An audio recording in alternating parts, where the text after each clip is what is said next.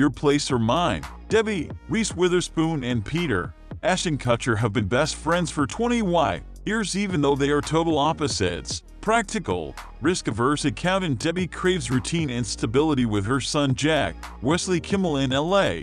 Stylish brand consultant Peter thrives on change in New York City. When they swap houses and lives for a week, they learn they haven't told each other everything after all and discover what they think they want might not be what they really need. Written and directed by Aline Brosh McKenna. The Devil Wears Prada, 27 Dresses. The film also stars Jesse Williams, Zoe Chao, Steve Zahn, Notaro, Griffin Matthews, Rachel Bloom, Shiri Appleby, and Vella Lovell. I think of it as a body-swapping movie, but without the body swapping. Brosh McKenna tells Tudum they each get to walk a mile in each other's shoes, and by doing that, they learn things about each other they never would have found out otherwise. A rom-com veteran who has penned such modern classics as The Devil Wears Prada, 27 Dresses, and Morning Glory, and co-created Crazy Ex-Girlfriend with friend Rachel Bloom, who also appears in the film.